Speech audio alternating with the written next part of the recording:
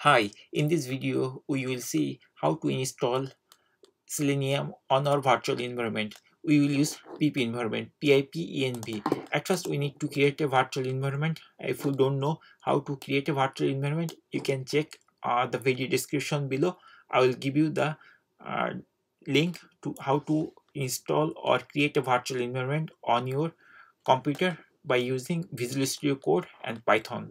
Okay, so once your virtual environment is ready, we are ready to install the Selenium. To install Selenium, at first we have to open the terminal. We can open the terminal from Visual Studio. At first we need to select Visual Studio Code and then terminal, new terminal, and it will open the terminal window.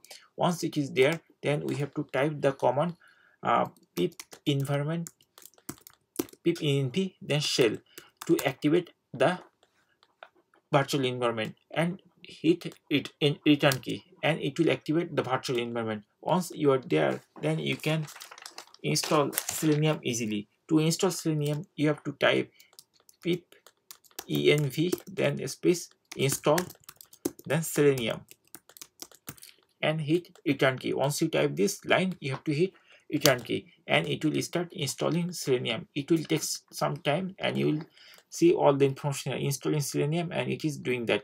And once it is finished, then it will come this type of prompt. That means it is installed successfully. In this way, you can easily install Selenium in your virtual environment. Thank you for watching the video, and if you have any question, you can put it in the comment section. And if this video is helpful, don't forget to share this video with others, and if you don't already subscribe, don't forget to subscribe this channel so that you can get the new video when I will publish some videos.